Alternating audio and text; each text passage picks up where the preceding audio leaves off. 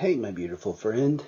I am really excited to hear about this release. I can remember that Lady and the Tramp tour when Lady came out the first time. And I have to say that was one of the highlights of my career, one of the highlights of my life. Not only was the music beautiful, but the company was great too. We had a lot of fun over the years. We've been through a lot of things over the years, and we've stayed friends. And that is very rare in this day and age, especially in the business that we have called our own all these years.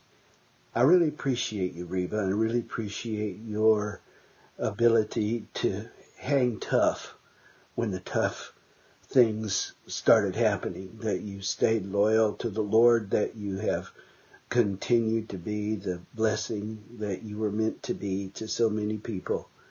Thank you, friend. I appreciate you and I love you. And I'm just thrilled to be able to give you a great hallelujah and hooray for this new release.